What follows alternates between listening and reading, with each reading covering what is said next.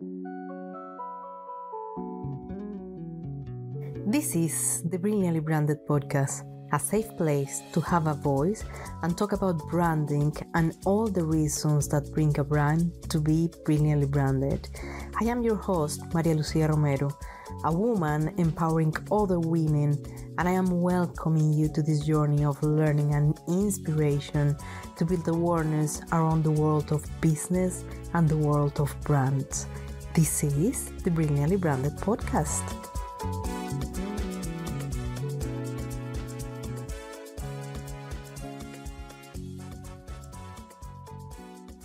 You cannot miss this episode. This time, our guest is Yoliana Bayona. She is working in the tech industry and she is passionate of women empowerment. She shares her exciting plans to infuse her big corporate environment as a director at PwC with initiatives aimed at empowering women. We had a conversation about her journey through her career, where she's actively shaping the tech landscape. What sets her apart is her commitment to supporting women in tech. Her vision is all about women supporting women to achieve greater results, and we couldn't agree more, realizing the alignment between her objectives and our purpose at the Brilliantly Branded community.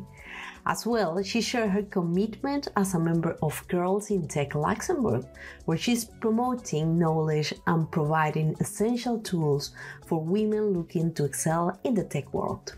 So this episode will remind you of the incredible impact we can make when we lift each other up as a women. As I always said, feel comfortable, bring your best drink, and enjoy this episode with us. So welcome one more time to the Brilliantly Branded podcast.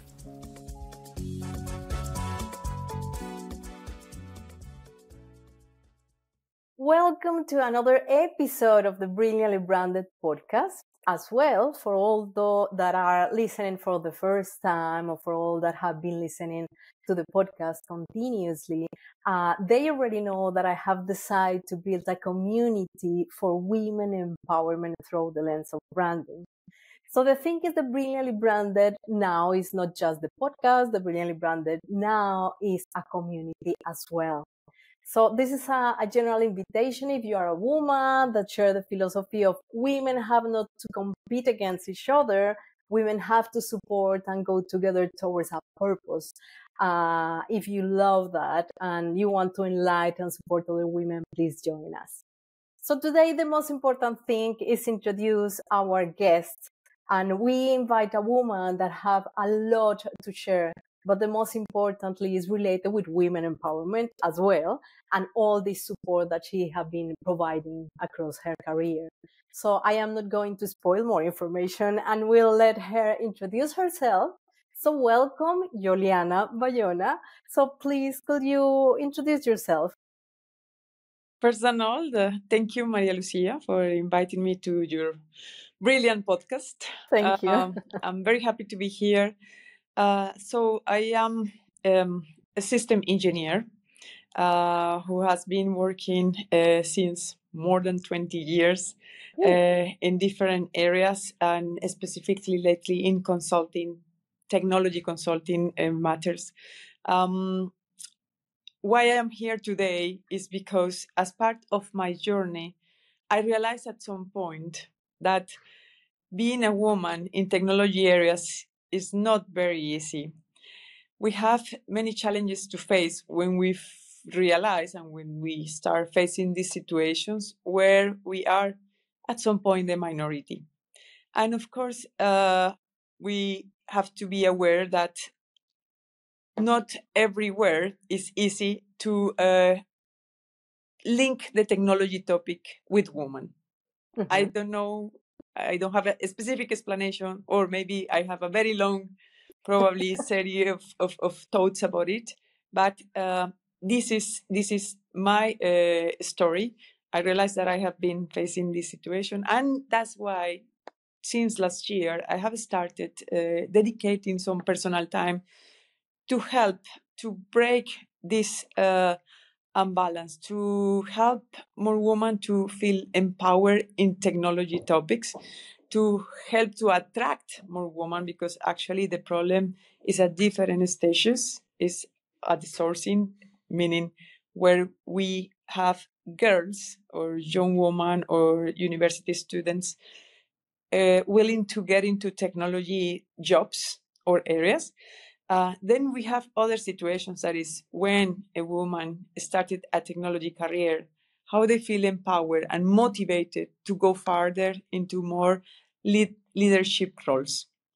Wow. So different situations around it that made me think that there is something to do, that we can do outside to help to improve, to have a positive impact and improve the number of women and the quality of this experience of women working in technology.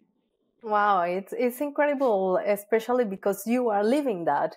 So you have been part of that. You have been during your career probably struggling some points where you have been seeing that you are a minority, and that's pushed you to do something, and something really important.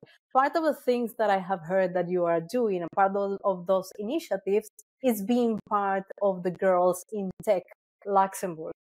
So I will love you to tell us a bit more about your journey and how you got involved with this initiative that is amazing. And I guess you are going to talk about more details about that later on. But can you let us more details about that, please? Sure. So that started last year with my curiosity about learning more and understanding more about women and woman issues into technology and business areas. And there I found this opportunity to join Girls in Tech Association, which was actually launched last year, and it was in a very early stage, and I could take a role to help the team that was working on the association to start setting up. Well, actually they had done already an amazing job, I have to say, because Yeah, they are an amazing team of girls. Indeed. And that, yes, of course, has motivated me a lot to give more of my free time and energy for this purpose. I feel that what we are doing, providing more opportunities to network, taking or giving more opportunities for women to get equipped both in technical topics or also soft skills areas. It's amazing. It is worthy to spend the time. Wow, that explanation and that mission that you have in Girls in Tech is something really to enhance. Is something to enlighten. Because it's sometimes when we dedicate our free time with a purpose, I think it's have even more value, because you have a big responsibility in your role, and you are working in one of the big companies around the world, and you need to be responsible for your position on all the things that you are doing around. So I guess a part of the things that you are doing are relating as well your activity in the women empowerment in the company that you are working for right now.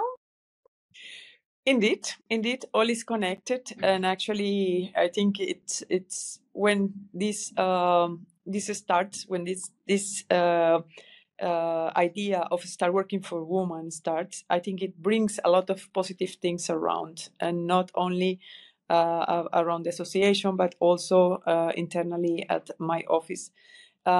So as I started working with the association, and I had the chance to connect and to be more close to the problematics, then I realized as well that it's not only me, that also many of my colleagues, women colleagues, might be struggling about this, and that actually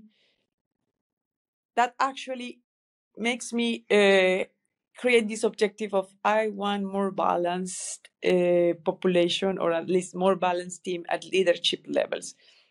Today is my case. I am director, and I have to say that I am basically the only woman attending some meetings that happen at the directive level. Wow, that is amazing.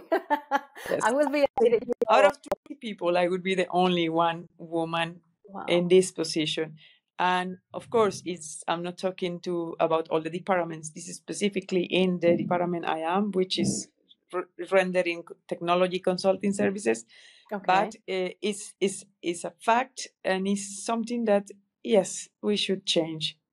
I would love to have had more woman role models in my career, and now it becomes my mission to be that role model for some of the girls that are working here, and to help them to identify these situations, to get more aware, and to handle the same more proactively in any of these issues that could make them feel insecure or demotivated when performing technology jobs. For all those that are wondering, well, they are talking about a big company and this and that. Would you like to share where are you working? What are your position and all this a little bit more details? Yes, of course. I think that's not a problem at all. I work at PwC. I am a director in a technology advisory. And yes, I have started a Woman in Tech program internally. Wow. And I have to say that so far it has been very positive. I have gotten the support of the PwC top management, as they also see there is a good purpose aligned with the mission of the company, but also internally the reception, the impact that is having this activity is making things to flow on the right direction. It's a good moment to make the change. I think something is happening in the world these days that also are helping us to be more visible and to be more aware. And yeah, why not?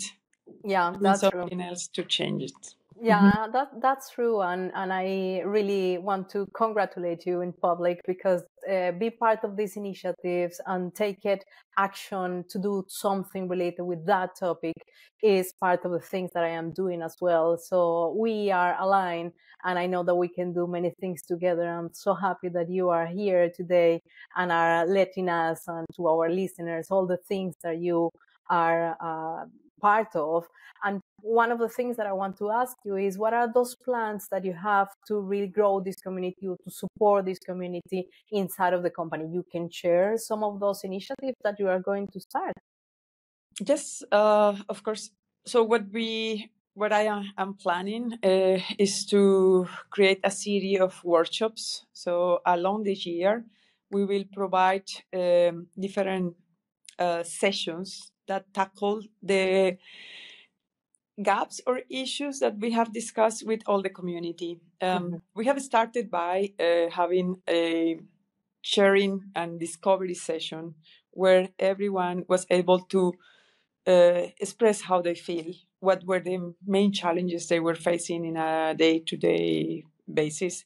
And based on the results of this workshop, we just prioritize what could be, what is the most frequent situations, and how we can help, all of us to get better prepared to face or to avoid getting into this.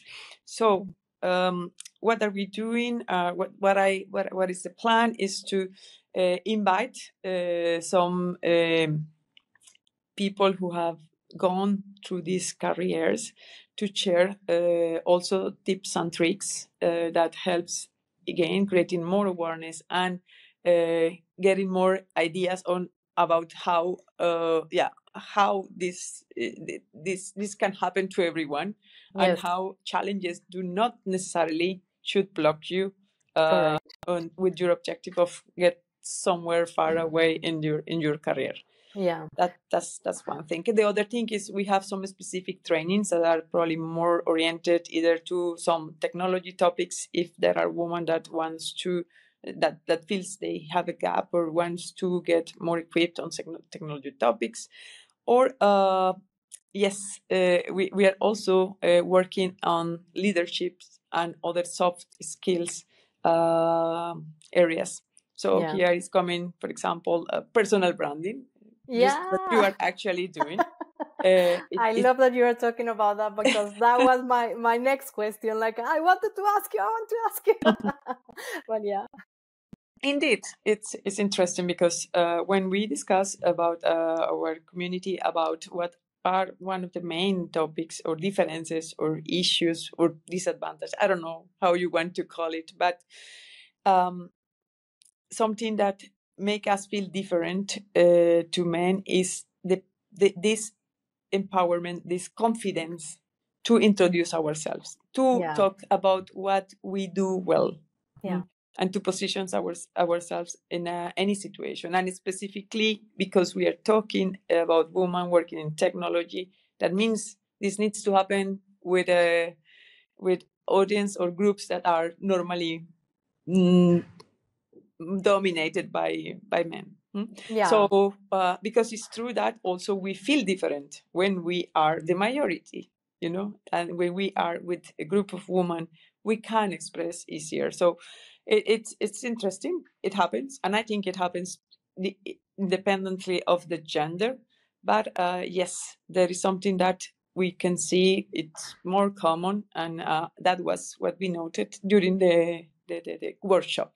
So we're going to be working on personal marketing topics. We will be also working on woman leadership and identifying, understanding better personalities, and understanding exactly which are these points of attention of each of us that we just need to be aware of and consider to be more prepared and to just, let's say, be more positive in the coming interactions, and helping to feel more comfortable in any situation, no matter what is the number of women or men we have in the room, right?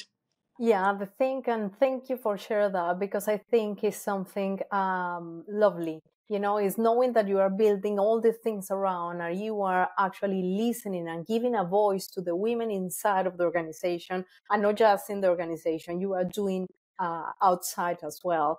And the thing is how things, as you mentioned, personal branding and bringing the mentors and building the coaching process to acquire the softer skills, and all these things are coming together to really empowering us, to really give us the power that we need.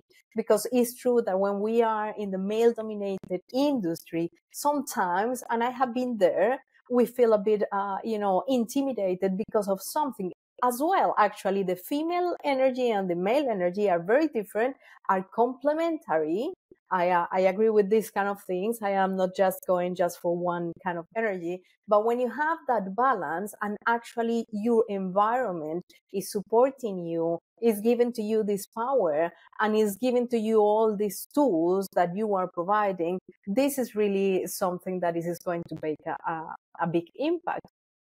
And other things that people in the podcast, I mean, our listeners are asking for, is a little bit of the things in the personal life.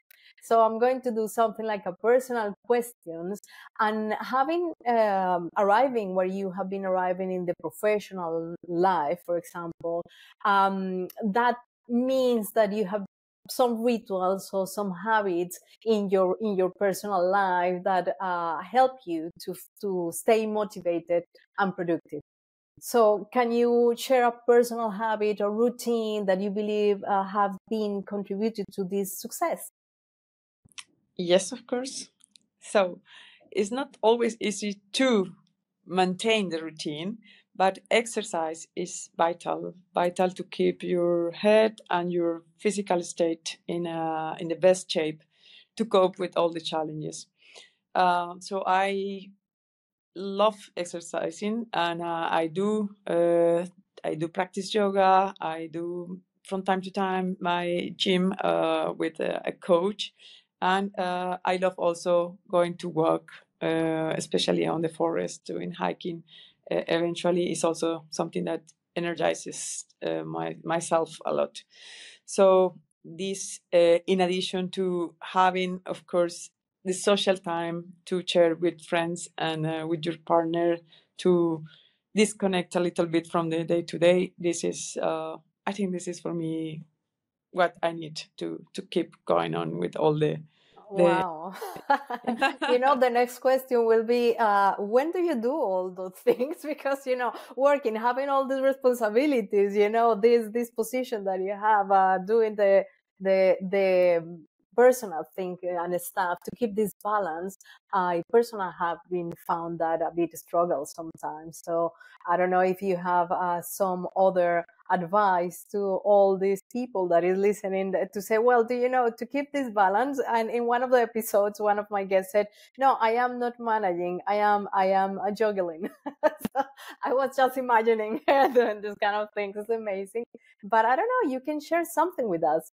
It is completely right what you're saying. I mean, juggling is a very good word to express what we need to do if we want to continue and keep that balance. But, at the end, you realize that it's up to you to give the priority to these type of activities and to secure the space in the agenda. Of course, doesn't mean that you will make it 100% of the time. There is always a room for flexibility or emergencies. Yeah. But what I realize is that if you think that by doing more, and working harder, things will be more efficient and you will be better, is not true. Actually, by making these stops, taking these breaks, and taking care of yourself to be in the good shape you need, then you keep also more efficient. You actually bring better things because you have good energy and the energy you need actually to make the things happen every day. So Yeah, that's that's very true. important. Yeah, that's true. Thank you for sharing, because it's very true. It's sometimes we think that working more and doing more things at the same time, we are going to be more efficient, and happen that this really reduce our performance because we are not really be focused in one thing and really taking care of ourselves, our energy, and all the things that really bring this balance into our lives. Continue with this one other question that I wanted to ask you, and basically this is for aspiring women in tech, that is part of the things that you are doing, and I know that they are listening to this podcast. What advice would you give them on how to navigate the industry? Because you have been talking about this, your career, all the things that you have been struggling with, and how they can actually create their own path of success, both professionally and personally, with all the things that we have been talking about. Very interesting question. I would love to have the magical formula. I'm sure it's not the same for everyone, but there are few things that are essential to get there. And then as long as you know what you want, you're sure, you're passionate about the idea, and you put this as a priority, and then you put the focus and the energy that needs to be achieved. And then third, you combine this good attitude. I mean, you are proactive and you don't let yourself to be blocked by the different challenges that you will face in a day-to-day. You're able to analyze, learn, and move ahead, move forward. So that is going to be for sure, I think, enough to go for what you want and achieve success. Yeah, so, and I think it's not only for technology, it's for all the areas. Yeah, what you need to know on the techy areas is, of course, it depends on what is the topic you want to work on. There is a high level of competitiveness, and of course there is a subject that is quite specific, like any other matter. So being an expert and being prepared to have discussions with experts is very important, because that will also catch or lose the attention and the momentum with the different people you are talking about these topics. So yeah, correct. yes, but normally that naturally comes with that passion if you have a real interest, and of course you will get to get the knowledge you need. And it's also interesting to say that sometimes, and here it comes back to the subject of women in tech or girls in tech, sometimes women think, this sounds like so difficult, this technology is not for us, or AI, or all these interesting terms that are Topics. coming every day. Yeah. And in fact, it's not the case. I think it's about being aware that the world is changing, that now there are much more opportunities to learn. This is what the community now is doing. For example, Girls in Tech is opening many spaces to discuss and to learn, to get equipped, and not only on soft skills, but also on techy topics. Yeah. For example, this in the coming weeks, we are giving some workshops for family, that is AI, artificial intelligence workshops, that intends to attract and to give the opportunity to kids and their parents to spend some time together while learning, playing and learning about AI. And as this type of workshops are happening, we have workshops also focused to different ages and different interests. So it's a matter of what each one wants to learn. Look around, because there are so many things happening and many opportunities. As Girls in Tech, there are other associations also promoting and giving learning capacity or learning Tools. tools. Learning tools. Yes. Yeah. Okay, and where you was talking about Girls in Tech, or you was talking about the initiatives inside of PwC? No, now I was talking about Girls in Tech and all what is going on outside of PwC. I'm talking about that Luxembourg also has a focus and an interest to increase the number of professionals in technology. Yes. And the gender, it is also taking more relevance. So this is not only for women, this is for everyone. We will see that outside there are every day more opportunities that are very easy to reach and that are also very easy to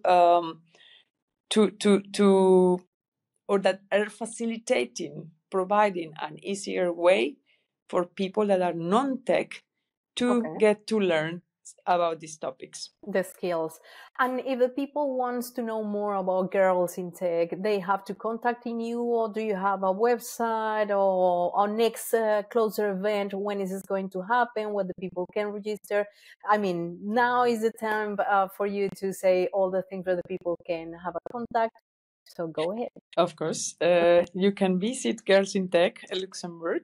There, everyone will have the opportunity to register to our association and receive the newsletter. Yes. It's a monthly newsletter which contains very relevant information about what's going on, some interesting topics about technology, and moreover, all the events that are being organized where you can have the opportunity to come as well, network, and learn. Yeah, fantastic, because this is really an opportunity to grow, to support. And I wanted to put, to offer this channel, the podcast, and the community that I am building around, that is our community, in fact, in order to really start to put in all these dots together. And I am referring to all these initiatives that are related with women empowerment, because at the end, we are only one. So if we really don't do that together, so I am going to be the one actually calling to use this voice to spread their voice, all the networks related with women in Luxembourg or all around the world. I am a bit ambitious related with that, but I really wanted to give that support. And I am so happy, Yoliana, that now you are doing that for women's in tech, girls in tech, and really have to give you thank you, not just for being here, for accept my invitation, because actually I'm so happy you haven't talked about your personal life on detail, but we have been friends for many years. Since I arrived to Luxembourg, we met each other. Yoliana and I have something in common, as both are Colombians, living in Luxembourg, living abroad for many years. So I think that is something there that identified us, make us having this good friendship that help us to do many things and to add value to this environment, to this ecosystem. So thank you very much, Yoli. I don't know if you want to add something else, you want to say something else? I want to say something else. Of course, thanks to you. I think this is a wonderful initiative. I think the way you are promoting women, it's having a great impact. I can see it, and I am super proud to be in your podcast. Thank you very much for inviting me. Well, no, thank you. It's a pleasure to having you here, and talk to you soon. We hope you have been inspired by this content and join us for future episodes of the Brilliantly Branded podcast. We will continue exploring the power of branding and the stories behind successful brands. And remember, if you know a woman who has built a successful brand with a unique approach and a story to share, please refer them to our podcast. We would love to learn from their experiences and share their story with our listeners. Stay tuned for most episodes of Brilliantly Branded, and don't forget to follow us on Instagram, LinkedIn, on our YouTube channel for more branding insights and women empowerment. Until the next episode, ciao ciao.